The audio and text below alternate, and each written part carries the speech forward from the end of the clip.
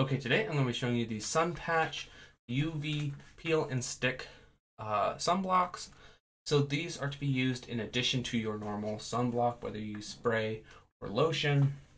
But these are actually graded for 50 SPF, so they are sunblocking in the location that you apply them to. These are kind of just a cosmetic item. They're meant to be an accessory with your makeup, sunglasses, your outfit, but still give you that protection against the sun. So these are super easy to apply. This particular one comes with 4 of them, and they are reusable. You can peel them off and stick them back to the kind of plastic sheet that they come with. But again, you just peel it off the plastic, and then they have these 2 thin, not like wax paper, but something like that, like a parchment paper kind of thing, that covers the sticky side, which you then just line up where you want and apply it to the face. I'm not really doing this with a mirror, so they're not going to be even, but I just wanted to show you how easy and quick that it goes on and attaches. And then with this one that I've been wearing, it peels right off. Doesn't hurt, it's not like a band-aid, it's not pulling hair or anything like that. But now that I'm done with it, I can again just reapply it to that plastic sheet, and it's ready to go back into the convenient case that it comes in. So they stick pretty well. As you can see, I just kind of put it on and can talk, and it's not falling off.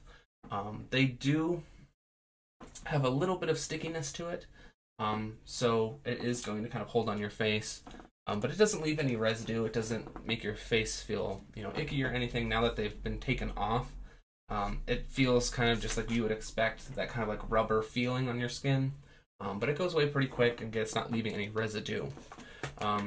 These again kind of are just cosmetic, so it's to enhance your outfit. This is kind of let you accessorize for when you're going to the pool or beach. They do work as sunblock on the areas that they're covering, so you don't have to worry about getting sunburnt, having these little like teardrop shapes burned into your skin. They do actually, block the sun like they say they do.